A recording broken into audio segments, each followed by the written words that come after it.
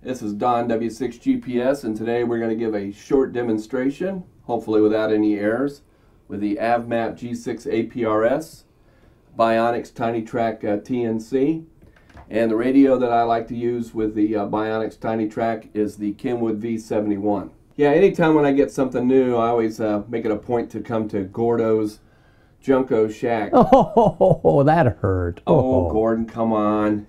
Man, I'm telling you, if the OSHA, the health inspector were to come by here, he'd condemn the place. There's more electrons and cat hair and antiques. There's more antiques. I mean, I ain't seen one of those things in as long as I can live. And don't you just love Gordo's custom lighting? But anyway, what we're going to do is we're going to do some basic setup on how to program a Byonics Tiny Trak 4, and we're going to be using it with the Avmap G6 and the Kenwood V71. So we're going to do a little close-up, little hand work, model work, although these are not model hands. Okay, so here is a Tiny Trak 4. And you're going to need one of those, and you order that from Byonics.com. He's got all the cables you're going to need. Speaking of cables, they're pre-made cables that plugs into the Tiny Trak. You can either get them with cigarette lighter plugs or with Anderson plugs. Now the one that I've gotten is the mini DIN plug for the data port on the V71. So the other thing that you're going to need is what they call a null modem cable. Did I say cable? What did I say? I don't know, but you muttered that word. Anyway, but it's a programming cable, and what it does is it goes on the end of the Tiny Trak right here. Make sure you can't mess up because it's male and female ends. So you plug it in there just like so. And what we're going to do is we're going to program the Tiny Trak first with the software. And all this you can get on the Byonics website, www.byonics.com. All right, I've kind of jumped to the computer. Yeah, you're going to have to know about computers. Wait a minute. Do you mean we have to do this ourselves? Can you get someone to help? Oh, no, this is real easy. But the one thing that people get confused about is the COM port. Okay. So what we've done is I've jumped to my device manager page, and in there where it says ports, I open up ports, and I'm taking my, wherever I left it. See, it got buried in the Gordo Shack. I know, it got difficult, folks. There it is. There it is. So I got my prolific serial to USB. Let's just plug that in here. And we notice right here it says serial, USB to serial COM port number 1. Okay, you want to remember that. All right, now then, we're going to jump to the programming software. So basically, the alpha configuration, there's just a few things, basic things that you want to program to get the Tiny Trak running. So first is the call sign. So I'll put my call sign in there. I like using smart beaconing, so you check smart beaconing. And then up here on the ports tab, we're going to click over to ports. And we need to switch these both to GPS and 9600. This is just for the configuration I'm using.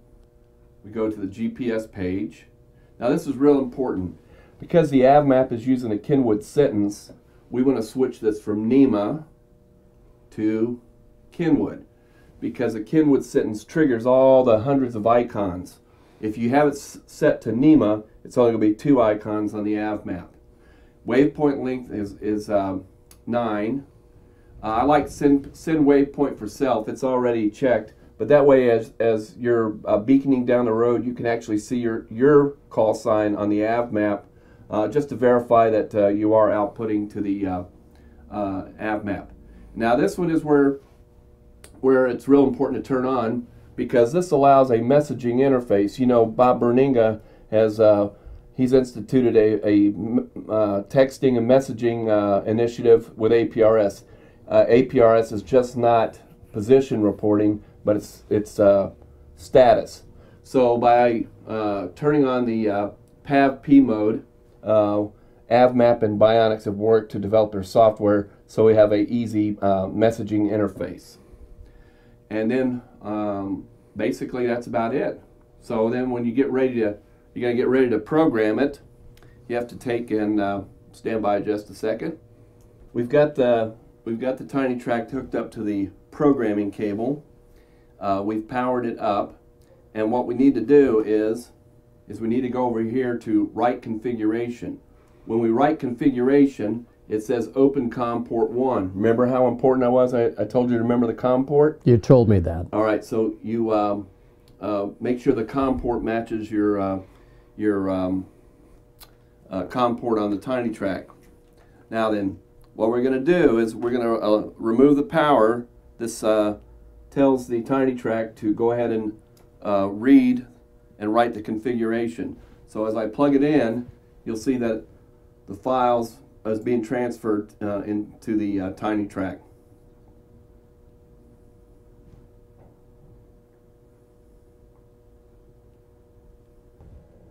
Okay, now that we've got the Tiny Trak 4 programmed, we're going to take a interface cable. This is a DB9 female to a special 4-pole Avmap plugs, and Avmap sells this on their website, this cable. So once it's connected, you have it all connected. Okay, the lights here are very important on a Tiny Trak. It gives you some status. The blue is a power light. The amber is a carrier detect. This shows APRS packets decoding. The green is a GPS valid signal.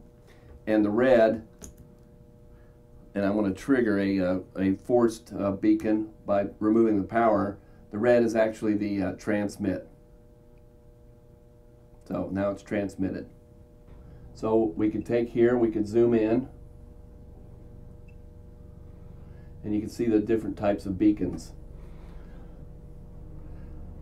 And what you can do with the radio that's real simple is just default the radio,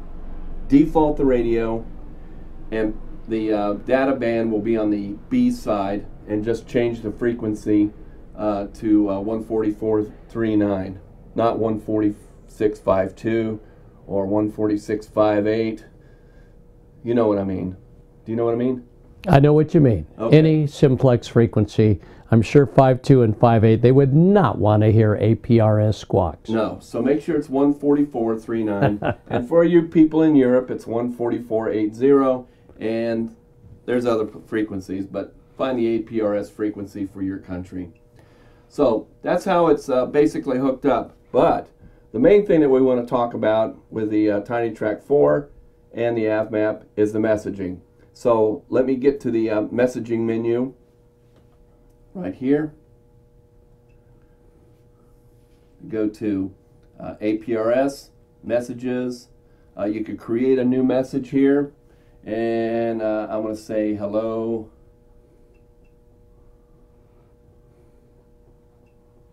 He's a very slow typist. Yeah, I know. Don't do this while you're driving. Hello, Carl. Yes, don't do it while driving. And as we get ready for Dayton, Don is simultaneously packing at the same time. Yeah. Change there. You can put the call sign in. Okay, what I've done is I've forced a beacon to an eye gate here in Southern California. It's real important to know that in order for a message to pass, we need to know where you're at. So I've just set a beacon, and I'm waiting for my friend Carl up in Cleveland, W8KRF, and I've asked him to send me a message. Okay, there you go. It says, looking forward to Hamvention, see you there, 73. So I can hit read. And one nice thing that the Avmap has, and I hope you can hear this, is you can actually have it read to you.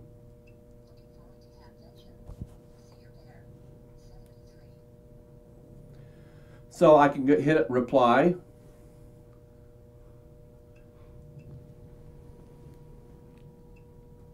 I'll just say good one, because I'm such a speedy typer. Hit the send button, and we'll send a reply back to him. Now, so I've sent a message to Carl, and I can go back in here into my message menus. I can see messages received, messages sent, and outgoing messages.